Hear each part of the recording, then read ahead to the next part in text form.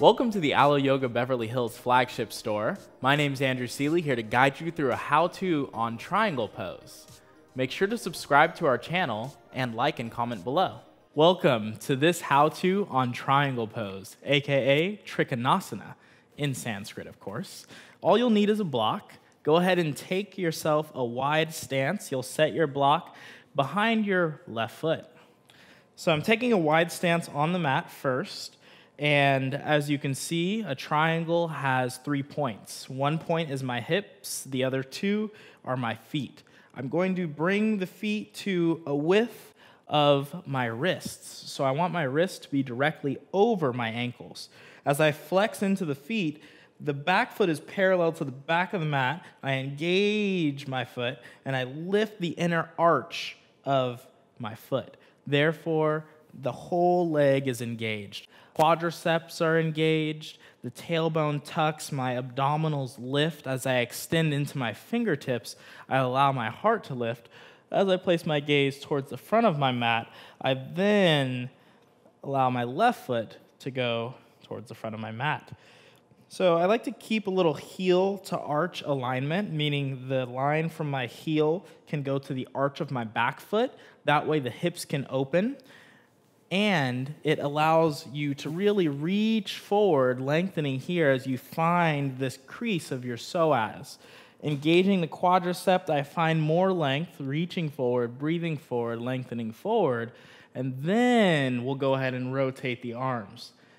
Some people like to rest their hand on the shin. It could be a lot for the knee and could also engage a little hyperextension of the joint. So I find that a block is the best way to find full engagement here. As you lift the chest, think of finding a baby back bend in your upper heart.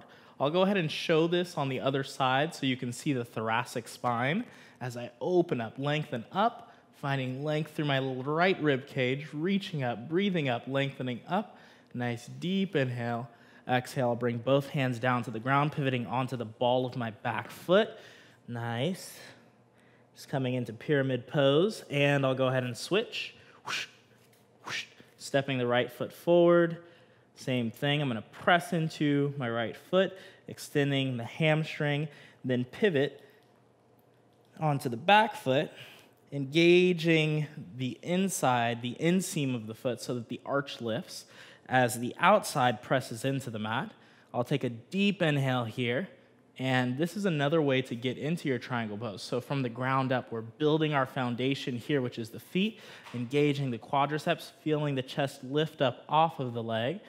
Again, we can use this block here on the lower setting, or if you'd like to see it without the block, I'm gonna use my fingertips. My abdominals are doing the work here as I lift my torso up towards the sky, lengthening into the full extent of the pose, looking towards my left thumb.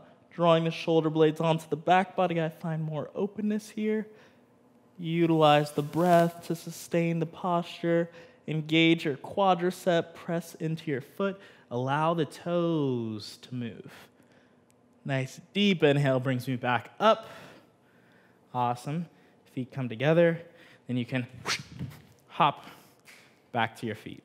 Thanks for joining me here for this how-to on triangle pose. Make sure to subscribe to our channel to check out more videos like this.